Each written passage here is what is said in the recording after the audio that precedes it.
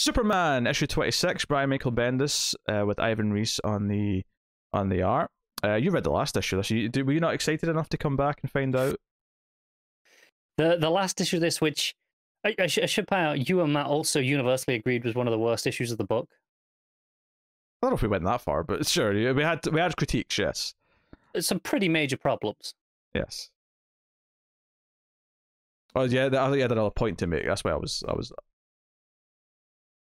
Oh, you've muted yourself. That's what's happened. I'm back. Yeah, you're back. that was a hardware glitch. Okay. No, some pretty major problems in the last issue that you two were also not a fan of. So why would I come back for this? I'm more curious. I don't know. There's a hint at the start of the book with Superman fighting the villain that was introduced last issue. Chaos happening. But we then jump back, and it's for all the critiques of the last issue, which almost entirely, I mean, you had some other critiques, but me and Matt, all of our critiques were entirely on how they chose to introduce the villain, and it was all that stuff that was sort of heavily featured throughout the whole issue.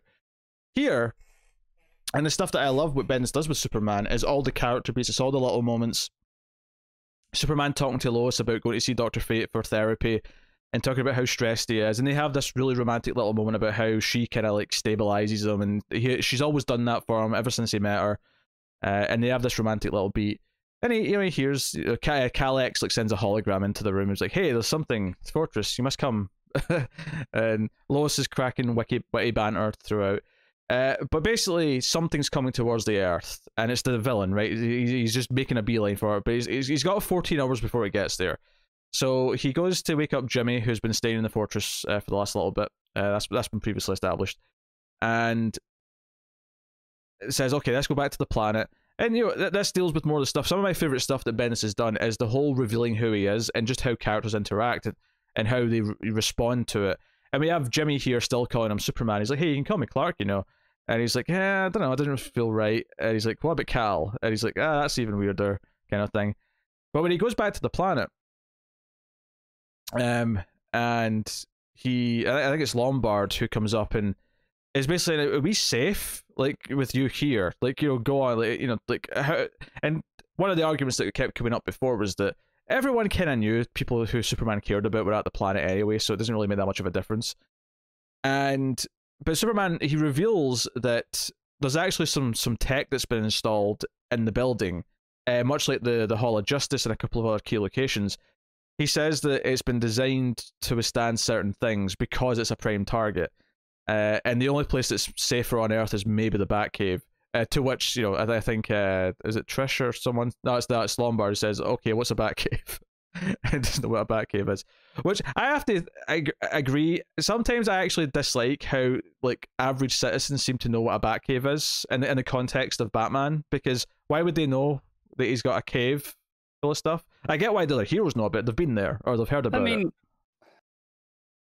I think it's relatively self-explanatory as well, though, in context of the situation here.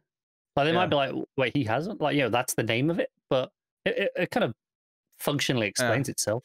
Well, yeah, but this works because they're not even talking about Batman. He just mentions Batcave kind of like offhand. No, fair enough then. Because he's just talking about safe locations, and he's like, "What's a Batcave?" Outside of just a cave for bats, which is the obvious answer to that question. But so it's got all these little things with them kind of like questioning and being worried, and it brings up the Lana interview. Trish is mad that he gave an interview to her instead of herself.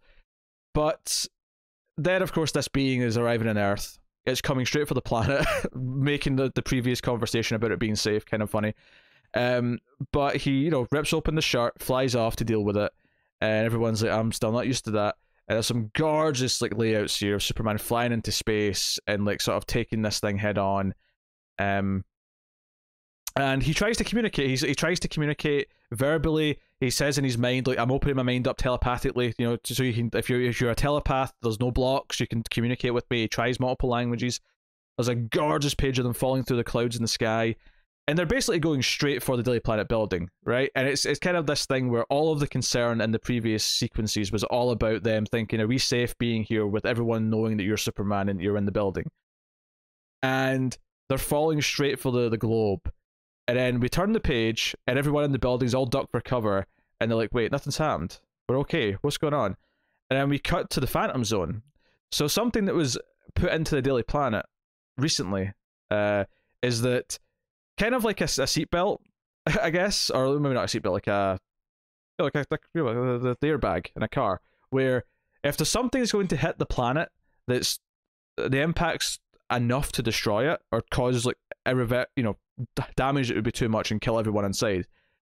Basically, there's like an automatic like portal to the Phantom Zone that's going to open to save it. So Superman and the villain from last issue, whose name I cannot remember, and it's not mentioned here, so just alien dude from last issue, are in the Phantom Zone. And again, he tries to communicate. He talks to it in multiple Earth language. He tries Kryptonian. He tries everything he can. But the cliffhanger is just this thing. He's really strong, fires a blast of energy at him and has him pinned down. To be continued. I enjoyed this issue a lot. I think the action is really fun just because the art's so good.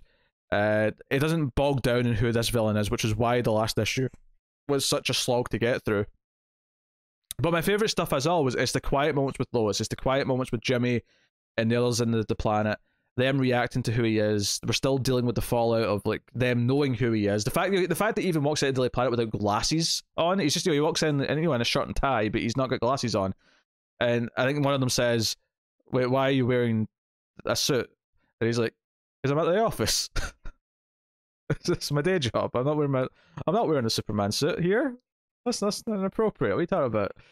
So all that stuff I really enjoy, and I think this was a nice bounce back after the last issue, which I do think I loved the Lana stuff last issue, but everything with the alien introduction, just it was like something that could have been done in like 2 or 3 pages that droned on with tons and tons of like bubbles and text for a whole subplot that didn't need to be a whole subplot.